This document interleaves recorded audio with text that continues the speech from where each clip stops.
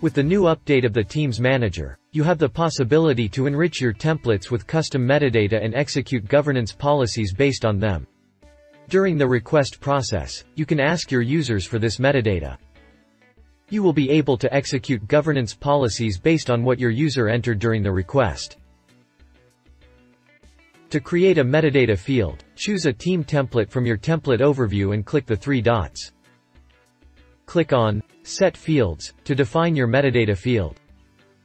You can either add existing fields you already used for other templates, or create new ones by clicking on Create a Field. Choose the right type for your metadata. You can choose between text, dates, persons, give your users a drop-down to choose from, or provide them with a checkbox. After that, give your field a name and choose if the field will be required for the creation of a team based on this template.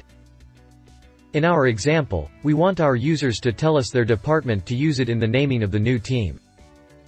After you have added your field to your template, click on Update to save your changes. After the creation, you can use metadata for your governance policies. In our example, we want to use the metadata as a prefix for our team naming.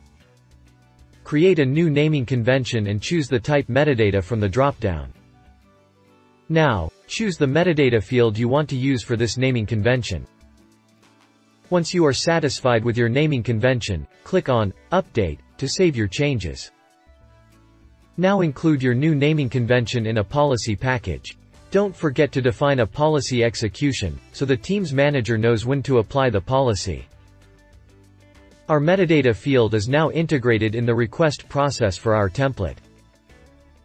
Fill in the basic information of your team and click on Next. Now, the Teams Manager will ask you for the metadata field you defined for this template. After that, click on Next. You will get an overview of all basic information of the team as well as an overview of the policies that will be applied. The chosen department from our request is now, according to our policy, used as a prefix for our team. If you need to make changes to your metadata fields, go to your templates overview.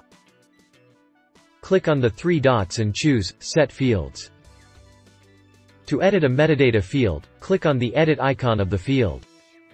To delete a metadata field, click on the delete icon of the field. After you have made your changes, click on Update to save them.